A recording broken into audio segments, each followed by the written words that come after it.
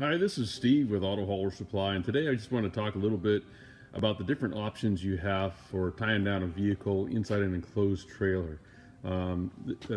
This is kind of an interesting problem. A lot of the enclosed trailers that you buy will just have D-rings at the four corners, and they don't have any E-track in them, and so you just kind of have to make do with what you have unless you want to put some E-track down. So I'm going to start with that kind of scenario. A lot of people will buy ratchet handles with these kind of hooks on it with a twisted snap, so they can go around the axle or what have you. These are good options. But the problem is if you get too close to the car, this long tail here will sometimes, you just kind of run out of room inside of there. So one thing that we're always kind of fighting is space in there, and so we have this actual this is actually a 10,000 pound mini ratchet. I can get 3 fingers in there, but it's pretty small. And let me see if I can set this iPad down here so you see what we're dealing with here.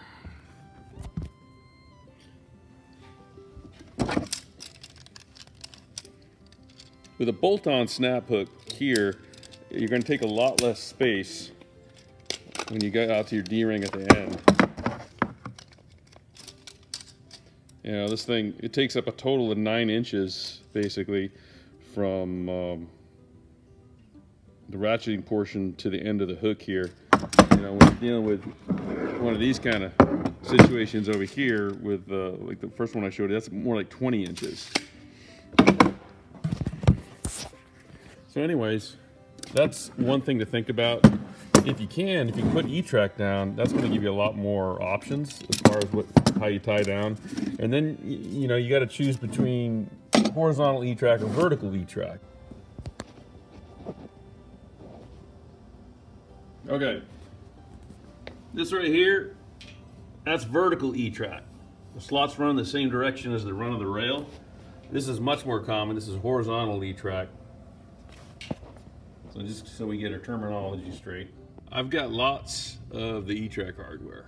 And by lots of E-track hardware, I mean I've got a lot of E-track hardware. We sell a lot of these E-track wheel straps.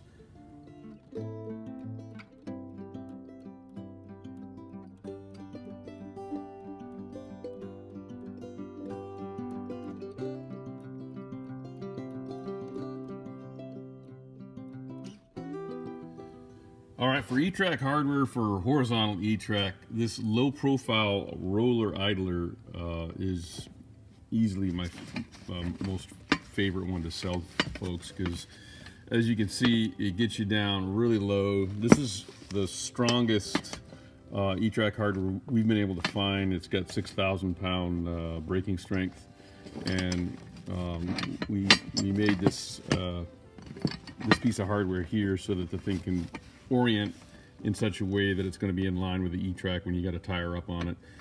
For most of your 3-point tie downs, you're going to want to be pulling straight up and down, or in line with the wheel if you can.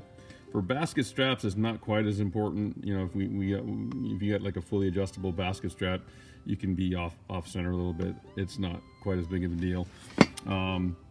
We also have what I call the double swivel. This is a E-track idler that it pivots this way and that way, and then it also goes around 360 degrees. So you can pull in line, so that's kind of cool. You can go off to the side. So I mean, this is not a bad way to go. Maybe if it works really good for vertical E-track. For horizontal E-track, it'll work too. It's not going to lay down as flat though. If you see there, it's a little bit limited there, which is why I like the low-profile roller idler better for horizontal E-track. But this piece of hardware here, it does have its place.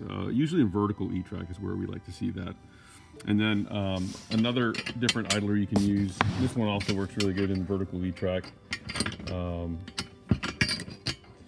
This one I like because in vertical E-track, it's going to go really, really low. I'm showing it here in the horizontal, but in that vertical style, which I showed you earlier, that's going to have a very low clearance. So this is another piece of hardware for you to think about. Another thing for you to think about when you're you're looking at doing enclosed auto transport is what kind of hardware you're going to put on your ratchets. For a horizontal E-track, this is a really good item here. This is the most low profile one we have. It is what we would call a flat E-track or spring E fitting. This one here, a lot of them out of the market are 3,000 pound brake strength. We actually buy 6,000 pound brake strength one, so we can tag the whole assembly at 1/3 of that ultimate strength. So we can tag it at 2,000 pounds. You can see yeah, there's the tag there. So this is a great option for this horizontal E-track. That thing lays down flat. It's not a bad way to go. Next we got the bull ring style. Now this will work in both vertical, as you can see there. It's just lined up perfectly for vertical E-track. But you can also put it in a horizontal, because it really doesn't matter if you put this in a horizontal. It's just going to take and you'll lock it in there. I can show you on this actually. So it'll work in horizontal as well. Just put kind of like a half twist in it, but it's not a big deal. This is a nice way to go also. And then this one is the same flat E-track. It's just on what we call our mega ratchet handle, which is a little bit nicer ratchet handle.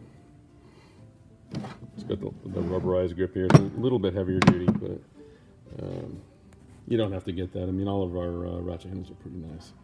The other thing you want to think about when you're doing enclosed auto transport is, especially if you're doing a 3-point, is what are you going to use for tread grabs. These have been out for about 15 years. These are rubber tread grabs. These are pretty good. This is what I get for trying to work by myself on a Saturday. Anyways, biscuit. There we go. So what these do, like the name says, they're made out of rubber. They're designed to grab the tread of the tire. You can slide around on there, and the purpose is it keeps it positioned on the center of the tire, and it equalizes the tension on either side, lets it slide through. Usually there's about 3 of these rubbers per strap if you go with this option. Kind of the latest and greatest, however, is this tread grab sleeve. It's got this rubberized material on the bottom, and then it's got the 3-inch webbing on the top. And these work really, really good.